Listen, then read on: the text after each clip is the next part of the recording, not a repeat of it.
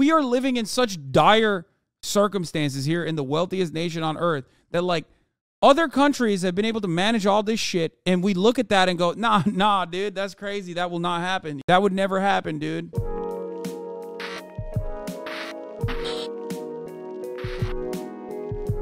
I'm saying it. So here is what could be done.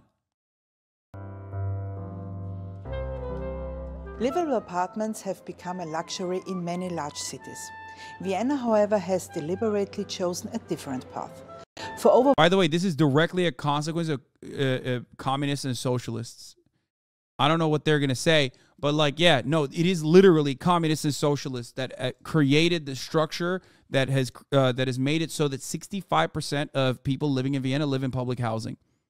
It's not even a joke. It is. For 100 years, we have considered affordable housing a public responsibility that is best met by an effective public housing sector. To understand Vienna's unique housing situation, you have to know its history. At the beginning of the 20th century, it had more than 2 million inhabitants, a larger population size than in the present day. At that time, about 300,000 people in the city had no access to decent living space. Vienna was reputed to be the European capital with the worst housing. As a result, the Social Democratic Viennese government made concerted efforts to improve living standards after World War I. The dogma was, apartments are not goods. Having one is a right. In 1923, the foundation for the first large residential construction program was laid. A new municipal city council decree foresaw the construction of 25,000 apartments within 5 years, and another 30,000 from 1929 to 1933. Public housing projects were never limited to certain districts. They were implemented across Vienna, regardless of the social status of the area. Owing to this clear, long-standing policy, the social background of a person cannot be determined by their postal address. The most essential principles of the Austrian First Republic are still valid today. These include affordable, high-quality buildings, social cohesion, and a balanced social mix. As a result, social housing. City planning impacts people's lives. And if you have mixed income housing, like they're describing here, and everyone gets the same nice housing readily available to them, you will have better social cohesion. It is a fundamental part of city building, okay? Yes, it is quite literally Soviet style. That's just how it works. That is true. But that's how it works. When your neighbors are from all different backgrounds, you have more social cohesion. This is how equal opportunity works, by the way. America will never do this, though, because they look at this and say, that's socialism, that's terrible. Has a long and successful tradition that has now lasted for more than 100 years. It is this continuity which is unique. Nowadays, Vienna, Austria's capital, is home to 1.9 million inhabitants. Along with New York and Geneva, it is home to the United Nations and other important global diplomatic organizations. It is the 5th largest capital in the European Union and the 2nd largest city in the German-speaking world. Today, more than half of all Viennese live in subsidized apartments. These housing complexes are spread across the city, ensuring a positive social mix in each district. Vienna is the fastest growing city in the German-speaking world. Although the growth of population slowed down in recent years, it is still expanding at around 10,000 people per year. And this high ratio is expected to continue over the next few years. I'll be back. The pressure on the municipality to provide the population with attractive and affordable apartments in a healthy, safe and livable environment is huge. Hence, local government invests up to 400 million euros annually in housing construction and renovation of older buildings. Another 100 million euros is reserved for local residents who are unable to afford even subsidized rents. The subsidies are financed through federal taxes and the general income tax system. This funding through taxation creates a reliable basis for the planning of complex housing programs, which would be impossible under strictly market-dependent housing policies. The quota is regulated by a federal law and amounts to 0.5% of the gross income of employees and employers. On the basis of this tax, Vienna receives an annual amount of about 250 million euros for housing construction purposes from the federal state. Besides money, there are other important factors that help tenants sleep well at night. City dwellers enjoy a very strong tenancy law in Austria. Another essential factor is the Limited Profit Housing Act. This act provides the legal framework for all limited profit construction associations, whether organised as a cooperative or as a corporation. It defines not only the principles of the public good status, but also other issues, such as the handling of rents or the membership of a supervisory association. Another key factor for affordable housing was the establishment of the Vienna Land Distribution and Urban Renewal Fund in 1984 to provide land for state-subsidized housing construction and to supervise the renovation of old houses.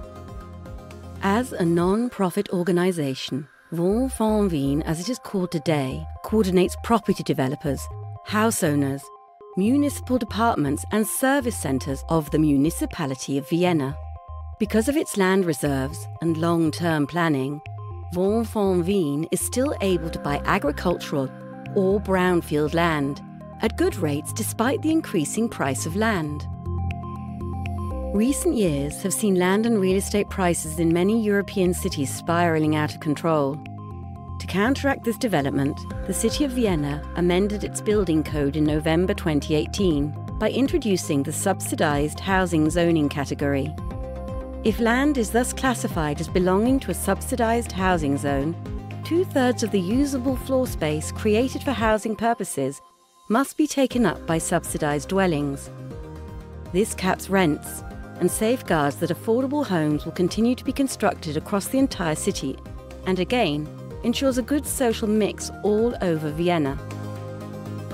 All these measures provide for an adequate supply of good housing in Vienna, as well as the rest of Austria. Last but not... Is there a catch, or am I too American to think this is something that can happen without weird consequences?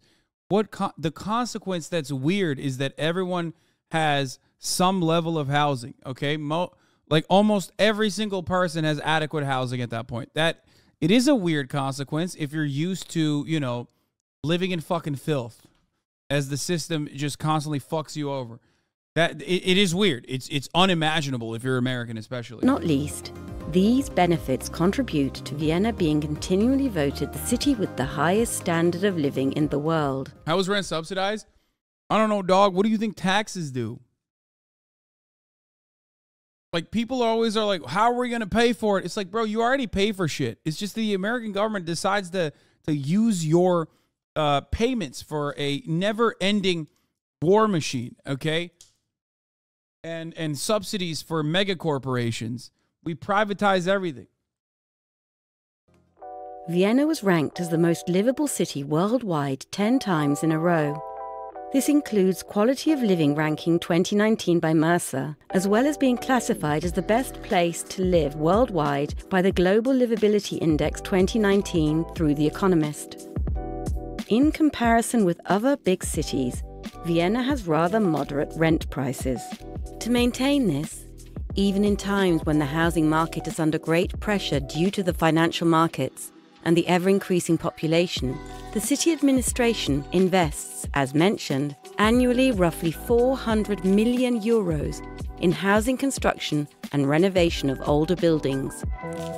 With this funding budget, around 7,000 good quality, affordable apartments are built every year, and over 5,000 apartments refurbished on average.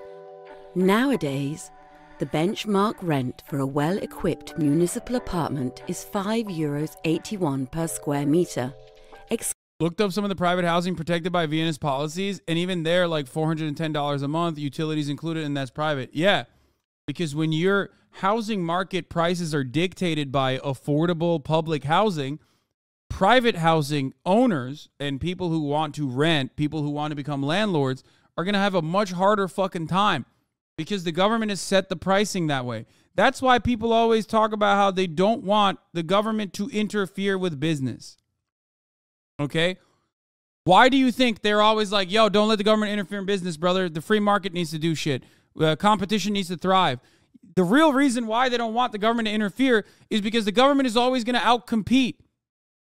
The government is always going to fucking put the price ceiling at such a low point that all these private businesses and their profit margins are going to get fucking eviscerated, and they can suck my cock, especially when we're talking about a commodity that is a necessity for survival. Excluding taxes and operating costs, the benchmark rent for a subsidized apartment is nearly the same. When we study how people live, we can determine that Vienna is a city of tenants. Over 3/4 of Vienna's population rent accommodation, with only around 20% living in flats or houses that they own. There are mainly two forms of affordable housing in Vienna: the municipal housing apartments owned by the city of Vienna, and the non-profit residential construction buildings owned and operated by non- or limited-profit cooperatives or associations. Already, since the 1950s, parallel to the social housing construction of the Viennese municipality, non-profit housing construction has been making a considerable contribution to apartment production. Responsible for the building management of the Viennese municipal housing complexes is Wiener Wohnen, Vienna's municipal housing company. With 4,000 employees, Wiener Wohnen is Europe's largest manager of municipal properties. Altogether, Wiener Wohnen looks after 1,800 housing complexes containing 220,000 apartments, more than 5,000 business premises or doctors' practices, and nearly 50,000 garages and outdoor parking spots. And although the city of Vienna recently decided to build another 4,000 new municipal housing units, most efforts have been made since the early 2000s to promote the concept of subsidized housing. This program is supported by non- or limited-profit construction associations, which are responsible for building, renovating, and administrating apartments for the benefit of the general public. These must be approved by the federal state government as charitable. Such building associations belong to a federation watchdog which regularly reviews their business activities. Non-profit building associations predominantly build dwellings that are subsidized according to the Housing Development Acts of the provinces. Therefore, for the rent or purchase of an apartment, the funding provisions must be complied with. To ensure that the quality of affordable housing in Vienna fulfills the highest quality standards, Vienna has a detailed planning process, including rigorous competitions for selecting developers and architects. This is called the Four Pillars process. Only those projects which provide the highest standards in the fields of economy, ecology, architecture, and social sustainability will be selected by an interdisciplinary panel of experts. For housing construction projects with a volume of at least 500 subsidized dwellings, developer competitions are mandatory. Smaller projects are evaluated by the Land Advisory Chatter's about to become fluent in German. You might want to brush up so you can be a German streamer. Yeah, we're moving to Österreich. Board, which is also a part of Wohnfonds Wien. It is kind of funny to consider that like a fucking European country, like in this current day and age, has policies that literally seem unimaginable for America. Like Americans look at this and go, that's utopian communism. You look to fucking, I don't know, half of the European social democracies and their healthcare system, their public education system is so well funded and operates so well. And you think that is utopian communism. None of this is, by the way, but dude, you know what I mean? Like, we are living in such dire circumstances here in the wealthiest nation on earth that, like, Other countries have been able to manage all this shit, and we look at that and go, nah, dude, that's crazy. That will not happen. You're fucking bullshit. That would never happen, dude. Both systems use similar criteria to determine eligibility for housing. You have to have a minimum age of 18. They literally kept this going because they were scared of the socialists in the 20th century after World War II. Yes, the USSR's perhaps the USSR's single most important contribution to humanity, aside from eviscerating the Nazi scourge, of course, was that its existence galvanized trade unionists, socialists, communists in all of these other Western nations that created a system, a mechanism of fear that led capitalists to concede. The only reason why so many of these countries have healthcare, so many of these countries have like viable and robust union systems, the only reason why these countries have public transit and all of these amenities that are impossible, that are seemingly like just, you know, a fucking unicorn or a dream in America, is because capital owners and capitalists in general were terrified of a communist revolution or a communist takeover or a trade unionist takeover, and therefore conceded. The last time this happened in America is when we got the New Deal, okay, under FDR. Same forces, similar forces of pressure created a system and an environment where even a social democrat or a relatively open-minded leader who was terrified of those formations coming in and seizing power and seizing control, decided to basically concede and cave and give in to those desires, those pressures. Maximum monthly income must not be more than €3,410 after tax with a single person, €5,080.71 for a two-person household, and €5,750 for a three-person household. These relatively high income limits, 75% of the Viennese population earn less, provide that the middle class also has access to Vienna's subsidized housing. Everybody who wants to rent public housing must have lived in Vienna for at least 2 years. You have to be an Austrian citizen, come from a member state of the European Union, or have an equivalent status.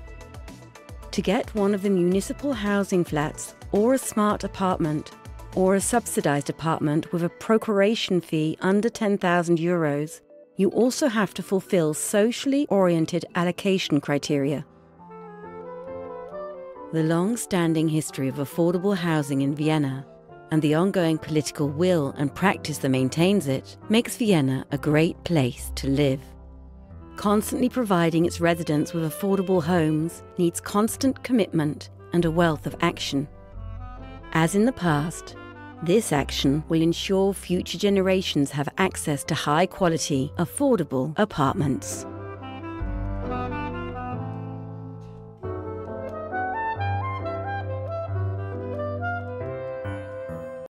Imagine actually investing the colonialism money into the poor. I mean, that's what Europe did. You know what I mean? A lot of Europe did. A lot of like European development hinges on quite literally that. You know what I mean? Except Britain. No, Britain did that too. What do you mean? They got the NHS and shit. Come on. Anyway, imagine being single making $3,400 a month with like $500 rent for housing. That will be privatized very soon. Don't say that. Don't say that.